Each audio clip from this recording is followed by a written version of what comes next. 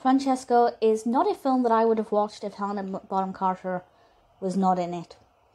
However, I am so pleased that I watched it because it is brilliant.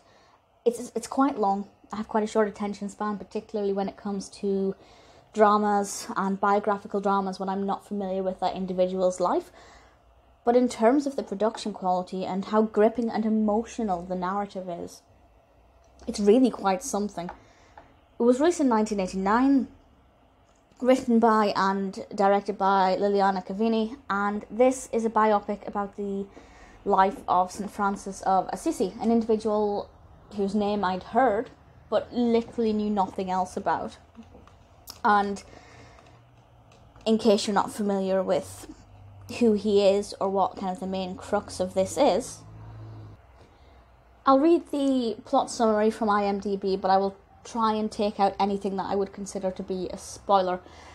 The life of St. Francis of Assisi, 1181 to 1226, as related by followers who gathered after his death to tell stories so that Leone can record them. A privileged and virile youth, a prisoner of war, an heir who turns away from his father and gives all to the poor, a beggar for others, and an inspiration to friends who accept the gospel's life of poverty. This is very much a film of inspiration. It's uplifting.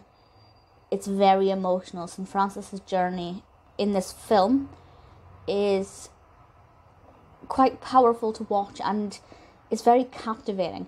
Now, I can't say how accurate this is because, as I said, apart from the name, I didn't really know anything else about this.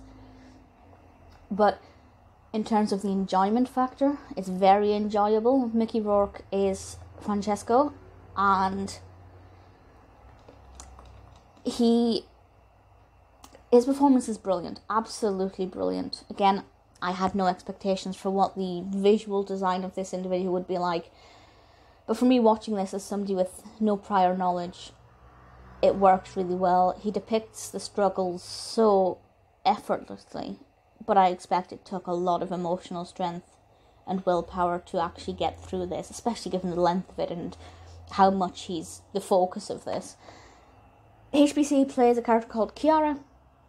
She's pretty prominent in this, and I adore her in this. I love her character, and she's a very interesting individual.